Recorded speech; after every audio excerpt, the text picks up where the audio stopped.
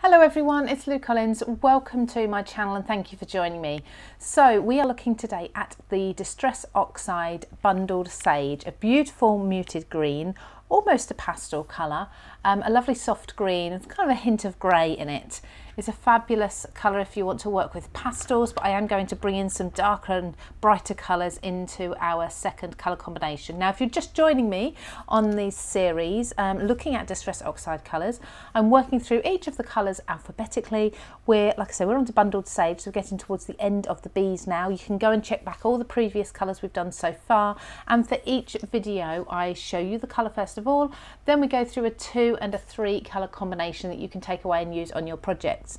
It may just inspire you to use the colours you've got and start experimenting with different colour blends, because sometimes it can be a bit scary, but I honestly believe with Distress Oxides there's very, very few colours that you can actually not blend together, if any. So hopefully this will just get you thinking outside the box and build your confidence in blending these oxides and inks as well. We do sometimes work with Distress inks instead of the oxides. So let's look at Bundled Sage first of all. Now I'm going to put this into the centre. The reason being is I'm going to do a 3 colour blend in a moment with this, and I want this to be the middle colour. So look at that, a beautiful, beautiful soft green, absolutely gorgeous, very similar to some of the paint colours I've actually got around my home. It's a very calm, muted colour. Isn't that just stunning? I love that. So I'm going to team this for our first combination with scattered straw. So let's just dry the mat off. Excuse the light reflecting off the mat today. It's a bit bright. So scattered straw is another pastel type colour, very muted colour, and I'm going into the end of this here because it's kind of a lighter colour. I didn't want to slap the yellow into the middle of our colour blends, and I'm just working in circles into that white cardstock, making sure that there's no white left, and then into the bottom of the green. And look at that blend, isn't that just so pretty? You can, if you wish, have that as a 2 colour blend on a project. Very much kind of cornfields. Well, it's called scattered straw, so you'd expect it to be sort of straw-like. And then in the other end, I'm going to mix saltwater taffy, which is a pink, lovely pink, not too bright, almost a coral colour to it, almost an orangey tone.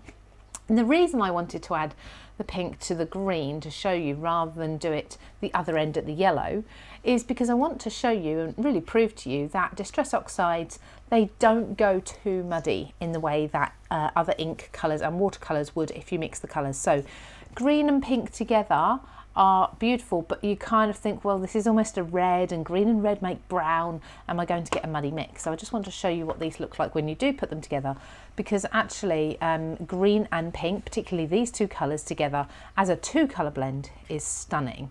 I actually used it very recently on a magazine commission with my Magnolia Drive collection, so I know that these 2 work so well together.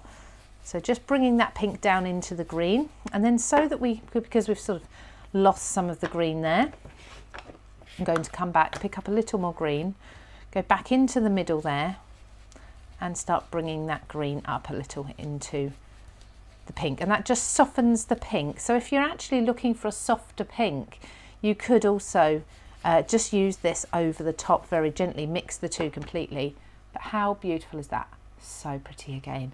And there's your 2 colour, and that is probably one of my favourite 2 colours so far, saltwater taffy and Bundled Sage.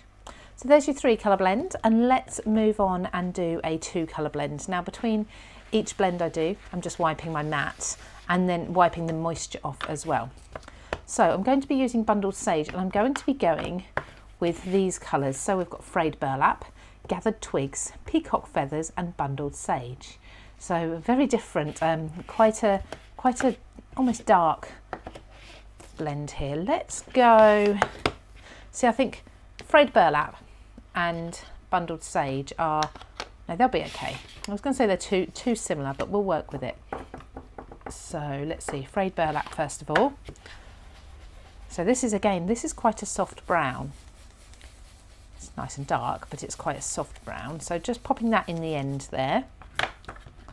Then I'm going to go in with the green, the Bundled Sage. So So pick up a good amount of that. I'm going to go on to the area of my cardstock that I want to be solid colour, first of all, just meeting up to that join line. You see, I'm not actually touching the brown yet because I don't want the brown to go into the green just yet. I want to lay down lots of green and get that solid colour in, that concentrated colour. And now I'm going to start going into that brown. Now I didn't want the brown to be too prominent, and because it's quite a strong colour against the bundled sage, I knew that would really start to seep into the green quite a lot. So you see that I've just gone down into the brown. It's toned the brown down.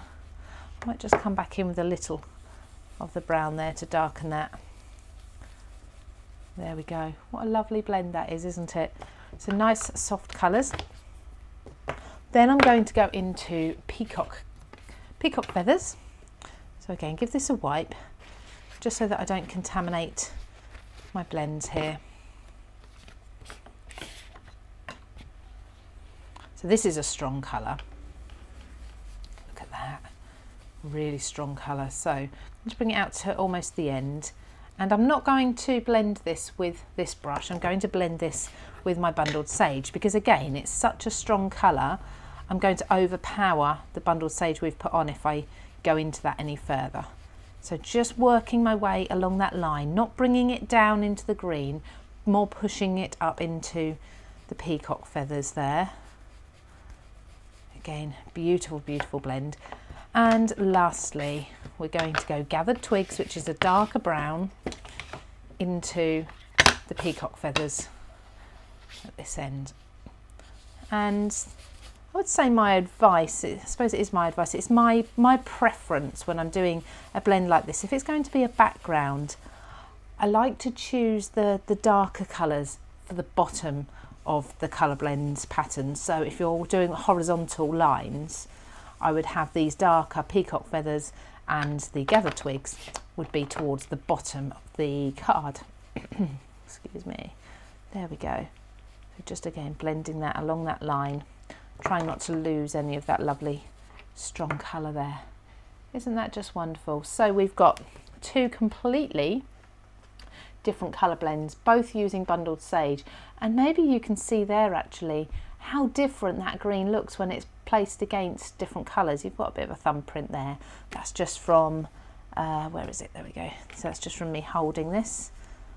I tend to, if I'm doing a card, I do tend to use a larger piece of cardstock than I'm going to use for my cards, and then I do my blending and then I cut it out to avoid any finger marks like such.